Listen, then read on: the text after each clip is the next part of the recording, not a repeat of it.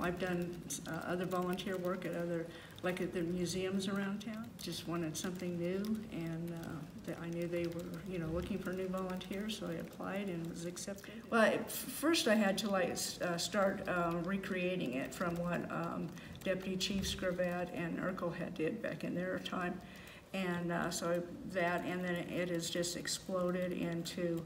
I have. The public has shared their pictures with me. Some of the retirees share their pictures with me. We have a exhibit over at the Pueblo Heritage Museum right now, and that has been really popular. She does the historian things. I mean, she really grabs onto that, but she does all kinds of other good things for us.